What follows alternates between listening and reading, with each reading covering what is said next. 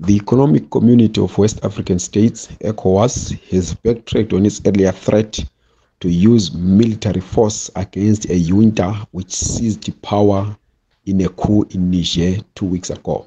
Following an ECOWAS meeting which took place on Thursday, the chairperson of the regional body, Nigerian President Bola Ahmed Tinubu, said the bloc had resolved to engage the actors in the Niger coup.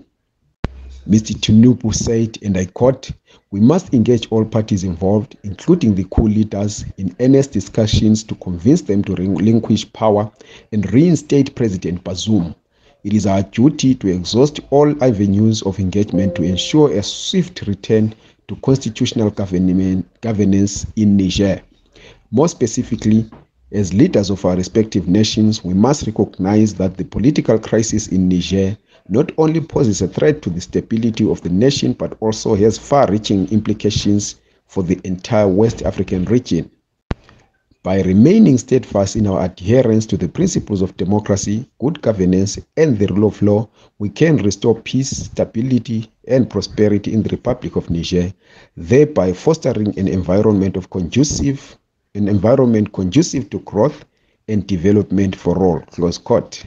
ECOWAS' latest decision comes amid counter-threats by Mali and Burkina Faso that they would back the military junta in Niger in the event of an ECOWAS attack.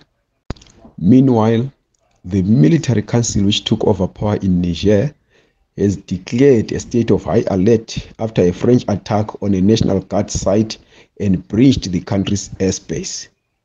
Local media quoted the military council as saying the French army attacked a position of the armed forces to liberate its terrorist allies.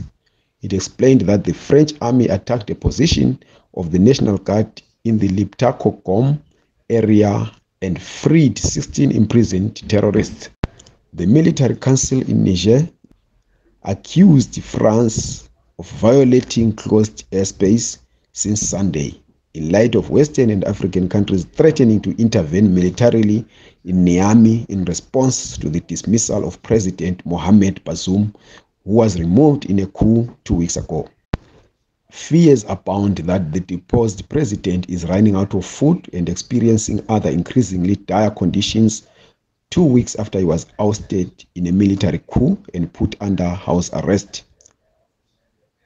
The family of the deposed leader is said to be living without electricity and only has rice and canned foods left to eat.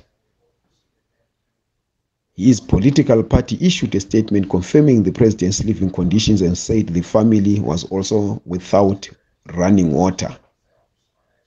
A few days ago, the military junta announced the appointment of a prime minister, Mr. Ali Mahaman Lamine Zaine, and a cabinet of about 21 people.